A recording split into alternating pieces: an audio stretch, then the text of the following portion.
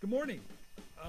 As many of you know, our annual lettuce crop losses workshop was recently held in April, and the results of the survey reveal some real interesting trends in insecticide usage on desert head lettuce. In general, the most commonly used insecticides in fall and spring lettuce correspond directly to the key pests that typically occur during these growing periods, and that's essentially what the survey reveals. When compared by classes of chemistry, and we use the IRAC mode of action classification system, as many of you know, this year's data or estimates basically showed that the pyrethroids applied either as a foliar spray and chemigations were by far the most commonly used insecticide class the past 2 years in head lettuce. And this makes sense because they are one of the few inexpensive broad-spectrum insecticides still available that will effectively control beetles, crickets, plant bugs, and other adult moths, things like that. Nonetheless, over the past few years, pyrethroid usage has been declining steadily, as has the usage of organophosphates and carbamates, where lanate and orthene, those two compounds continue to be the primary products used in desert lettuce. Interestingly, the spinosins, that's being Radiant and Success and Entrust, remain the second most commonly used class of insecticides. Actually, last year, greater than 90% of the lettuce acreage was treated with both of these products. And that makes sense as well because their activity against both lep larvae and thrips makes them a real good fit in our desert lettuce IPM programs.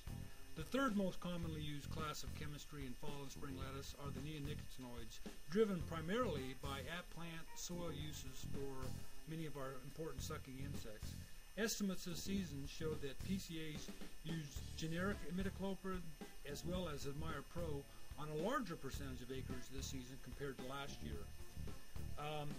Another important class that's really starting to grow on desert lettuce, class of chemistry that is, are the diamides. And estimates of diamide usage, and again that being Coragen, Volume Express, Vetica, showed that PCAs applied more of this chemistry in 2001-2012 than the previous season, and estimates further suggest that growers are slowly beginning to incorporate the at-planting soil uses of Coragen into their fall programs. The keto-enol chemistry, and that's basically Oberon and Movento, usage was down on fall lettuce compared to 2010, but usage as an aphicide on spring lettuce crops remains about the same as it's been the last couple years.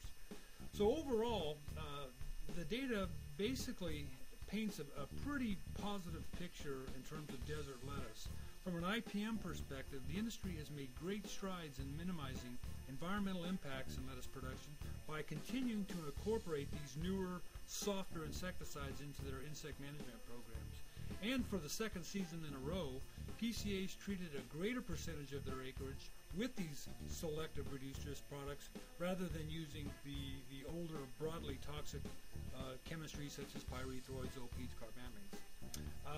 To view a summary of the estimated insecticide usage, as well as the 15 most commonly used insecticides on head lettuce during the past 2 seasons, please visit the website and see the PDF that has all this information.